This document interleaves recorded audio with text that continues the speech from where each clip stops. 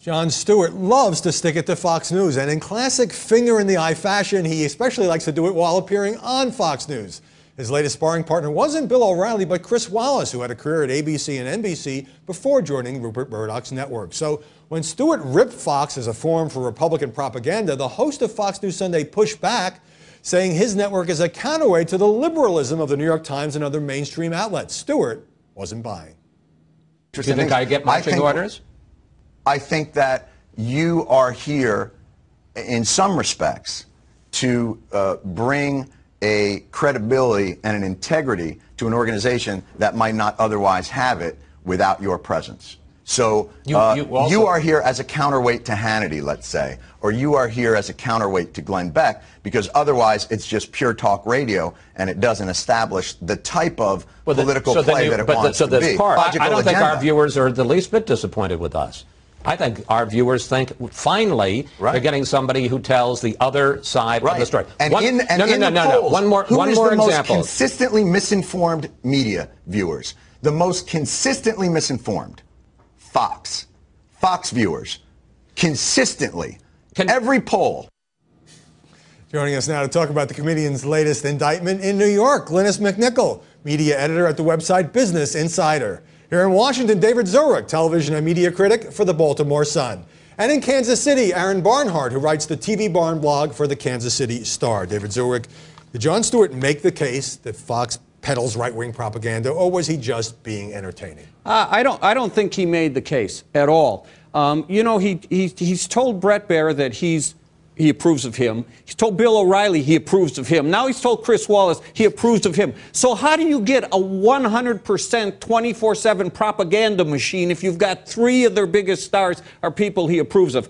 I think that segment that showed him saying Fox viewers are consistently misinformed, the bite you had was terrific. And then saying every poll shows this to be true. That was a mistake, and we're going to come back to that. Okay. But let me turn to Glynis McNichol. Did Chris Wallace do an effective job of defending Fox News, or did he concede that the network is kind of set up to battle the mainstream media when he said, we tell the other side? I'm not sure he did as an effective job as he could. At one point, he pulled out a 6-year-old clip from Comedy Central. He seemed to sort of use the entire Comedy Central network against Jon Stewart, even though Jon Stewart obviously just hosts a half-an-hour show. The point Jon Stewart, I think, was trying to make was that Chris Wallace said, we show the other side, and in that conceded that Fox shows the conservative side.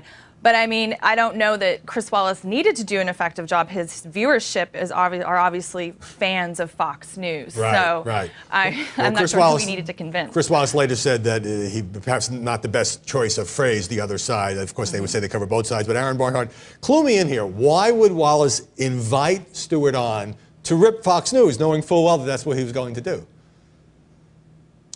Well, I think, as he said in his intro, Howie, he wanted to, you know, they're a fair and balanced network, and this is what a fair and balanced network does, right?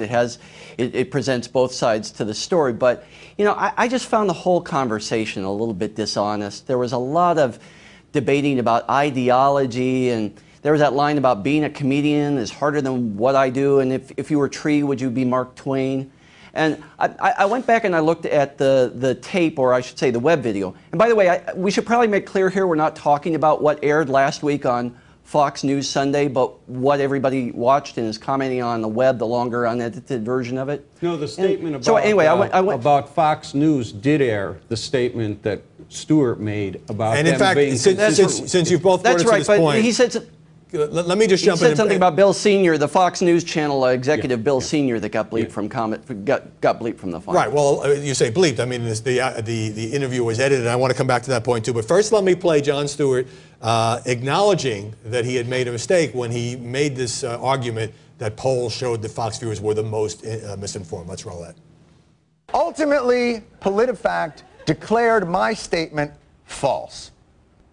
I defer to their judgment, and I apologize for my mistake. Fox said less than 10% of Obama's cabinet appointees have worked in the private sector. PolitiFact says that's false.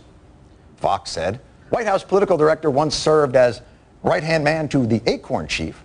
PolitiFact scored that as false.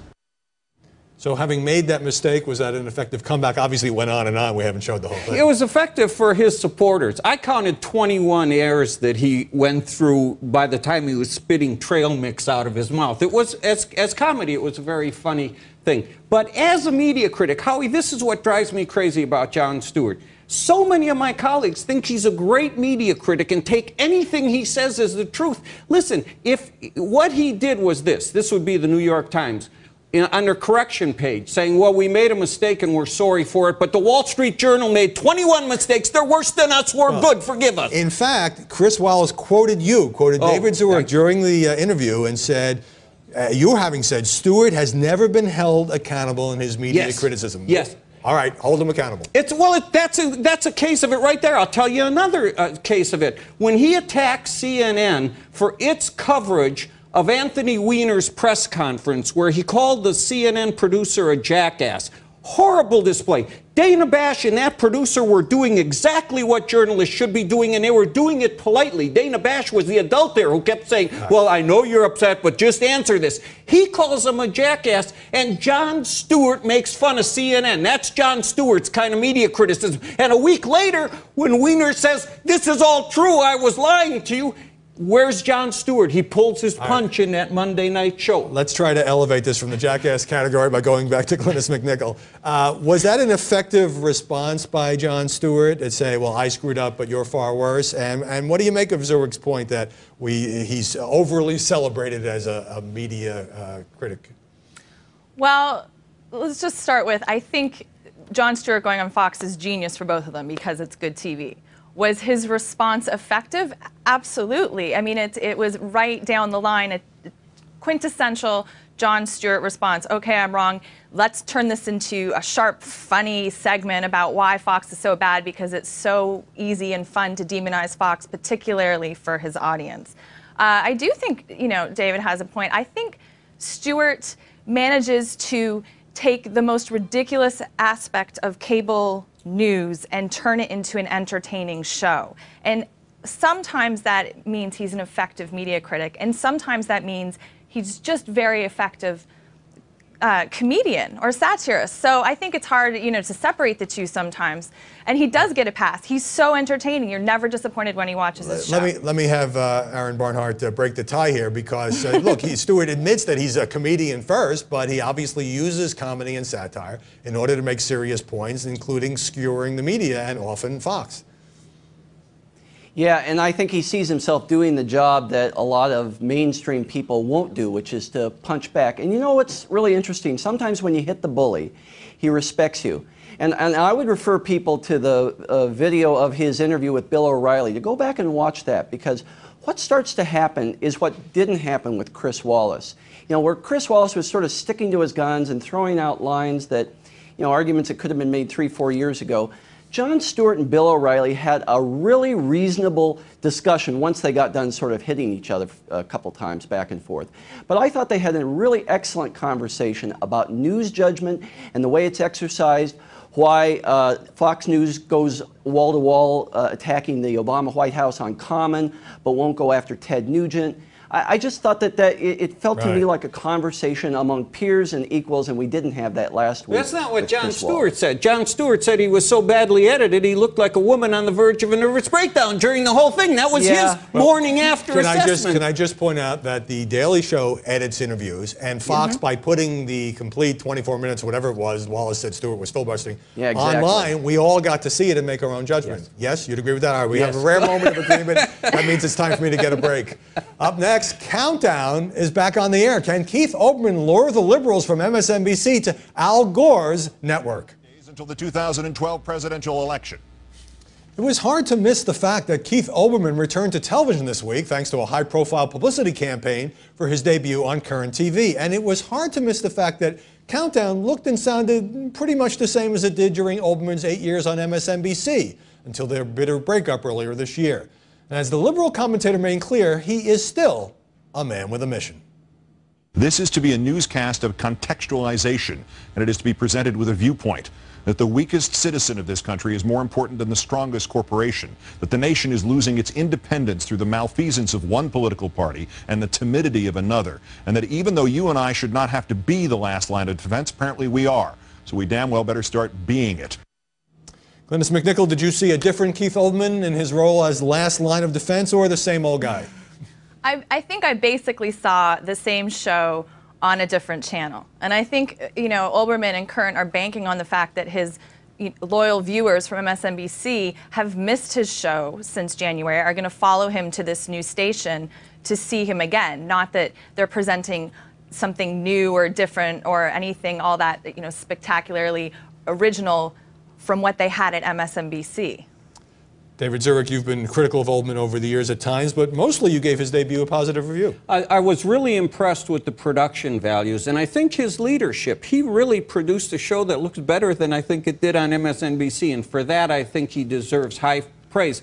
I don't know what kind of infrastructure he's working with in terms of facilities and that, but they really did well this week. The thing I didn't like, Howie, and really troubled me was this rhetoric he has of insult and rancor, calling people idiots, and half an idiot he called Sarah Palin, and morons, calling people morons. That's what has always troubled me about Keith Olbermann. I hope Al Gore, the half owner of that network, will rein him in. But it is an attractive show. It really is. I think Olbermann was hired to be Olbermann. I thought he kind of toned it down a notch, even while doing Worst Persons in the World, which he had flirted with giving up a couple of times. MSNBC, Aaron Barnhart. Olbermann talked both on the show and in the run-up about being free of the corporate constraints of working for an organization like NBC. Did he seem to you to be liberated on this new network? I didn't see him really throwing those shackles off in any significant rhetorical way. And he spent the last 3 months, being asked this question: what was it that MSNBC management did that you were trying to get out from under? And he had 3 months to give an answer. I never thought he really particularly gave a very helpful answer. In the show, you saw the same guests. You saw Jonathan Turley, you saw John Dean, you saw the Eminem brothers, Michael Moore, Marcos Malitsis. And so going forward, my question is, now that you've promoted yourself as being, free from the man, what does that mean? What exactly are you going to be doing with this show that you weren't doing this show? But I should say that for the purposes of this first week, maybe even this first month, it was absolutely vital that Keith Olbermann get his audience moved over to Current. And with 175,000 viewers in the young adult demographic, twice what CNN was doing in that hour, by the way, Howie, I think he succeeded.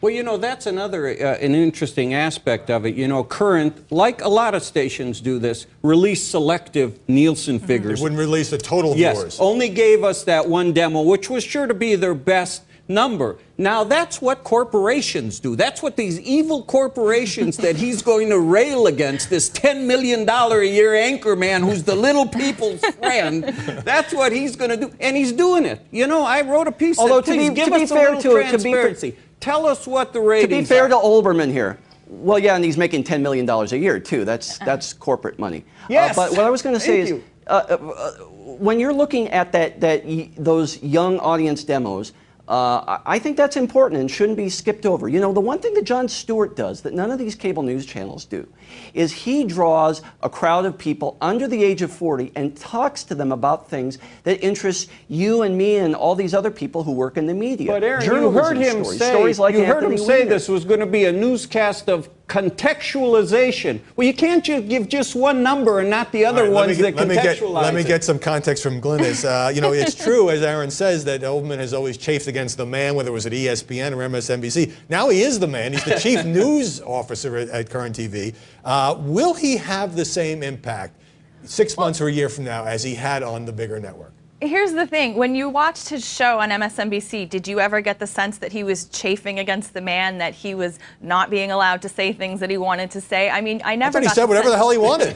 I know, exactly. You never got the sense that there was this sort of Keith Olbermann waiting to be unleashed, So the fact that he's moved to Current, I feel like we're not getting anything new. That in fact, viewers never really got the sense that he was being held back and needed to go somewhere different, unless you read his Twitter sometimes, which is a little angrier than perhaps what you get on the show. There was one change where he pulled back. He had been going 3 or 4 minutes past the hour in an effort to kind of stick it to MSNBC. He's now says he's not going to do that anymore because his friend Rachel Maddow would be hurt by that. I thought that was interesting because he really. Olbermann. But he was listening, A, to fans, and B, I think he's been trying to demonize MSNBC and sort of make them the enemy that he's playing off of, and it clearly in the first week didn't work, and he pulled back and sort of said, Rachel Maddow's my friend now. Well, we'll keep watching and talking about it on this program. David Zurich, Linus McNichol, Aaron Barnhart, thanks very much for stopping by.